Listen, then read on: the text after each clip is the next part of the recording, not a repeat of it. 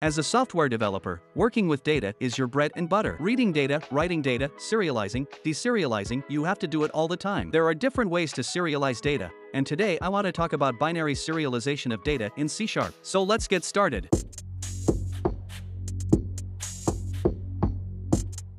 First, let's talk briefly about why we should serialize data in binary form in the first place, and what the alternatives are. Most people will immediately think of two, XML and JSON. These formats have the advantage of being easy to read, meaning that you can simply open such files with a text editor and view the contents. This can be a great help when debugging, for example. On the other hand, such files also take up a lot of memory, partly because the properties of a class are always specified by name, whereas in XML you have either an element with a start and end tag, or an attribute that must also be specified by name. This increases the final file size. However, if you serialize data in binary format, you can write the data as efficiently as possible and thus keep the file size smaller. The disadvantage is, of course, that you cannot simply open such binary files with a text editor and view the contents. You need to be aware of this when deciding how to persist your data. If we decide to serialize our data in binary format, there are a few important things we need to keep in mind. Firstly, we need to work with versioning. We can't assume that the data model we want to write will never change in the future. As we extend our software, we will need to continually adapt our data model, which will of course affect data that is already persisted. We need to make sure that files created before the change can still be read when the model changes. The second is the order in which the data is written. For example, with XML data, the order of the data does not matter, it is simply a matter of whether an element exists or not, as it is addressed by name. In binary format, the data is written in a specific order and must be read in exactly the same order. Thirdly, when I implement the writer, I always have to think about how to read the data back in later. So I recommend always implementing the reader first and then the writer. You might think that it makes more sense to implement the writer first, because you have to write the data before you can read it. But no, first the reader, then the writer. I call this the reader first approach. But now it's time for an example. I have a C# project in Visual Studio where I already have a person class that has some simple properties of different types. I have also already created a unit test project with a test class. Here I will be able to easily try out the serializer, and I have created a method to create some person objects to get a list of such objects for testing. Now let's start with the serializer. I already have a person serializer class, and here I create a serialize persons and a deserialize persons method. And as I already said, I will start with the reader, so the deserialize method. Here I simply use a memory stream and pass it to a binary reader. We will now write the reader as we expect to receive the data, which will help us to write the data correctly when implementing the writer. The first information we will read here is a version number. We will see later what we need it for. Then we read the number of people stored. This is important so we know how often we have to try to read a person object.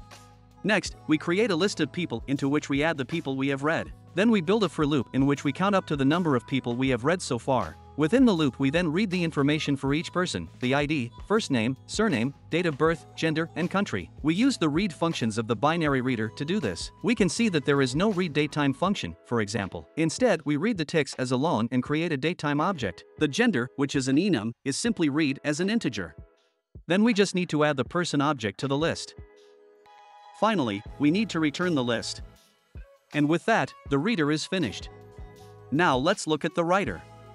Again, we create a memory stream which we then pass to a binary writer. Now that we have implemented the reader, it is easy to implement the writer. First we need to write the current version number. I use a constant for this. It is a good idea to use a comment to briefly describe the version. Next, we write the number of people. Then we do a for each loop over all the people and write the individual properties of each person, exactly in the order in which we previously specified them in the reader. Don't forget to write the ticks for the date of birth. The gender, which is an enum, is written as an integer. Finally, we create a byte array from the memory stream and return it. Now that we have both the reader and the writer ready, let's put them to the test. I'll just create a unit test where I serialize a list of people and then deserialize it to see if it's the same. I also write the byte array to a file so that I can reuse it later. And if we run the test in debug mode, we see that the original list of people matches the one we get back after serializing and deserializing.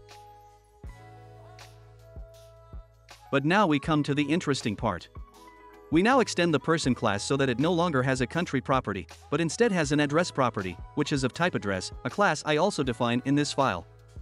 Of course, we have to make some adjustments now, first and foremost to our serializer.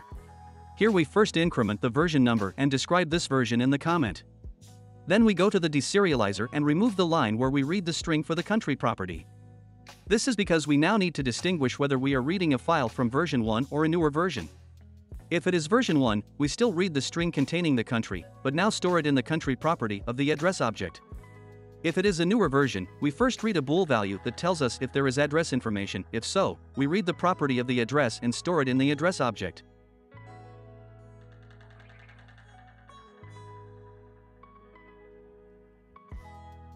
We also need to adapt the writer, but this is a bit easier because we're always writing in the latest version, so we don't need to do any version checks.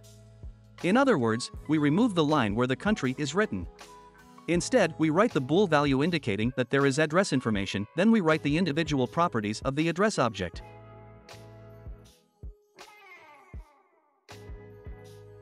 The test data also needs to be adjusted. I filled in the address information for each person except the first one who has no address. I then create a second test that again serializes the list of people, writes it to a file, and deserializes it again so that we can see if the serializer and deserializer are working correctly.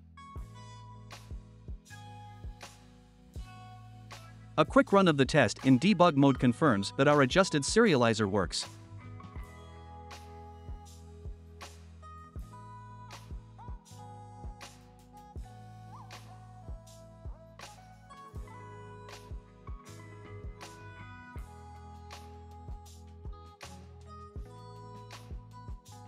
As a final, ultimate test, I try to read a file written with the version 1 serializer with the adapted version 2 serializer. This simulates the case where an older file is to be read after the serializer has been adapted. We jump through the serializer here and see that the number 1 is read as the version and accordingly only the string for the country is read. This means that we get address objects where only the country property is filled.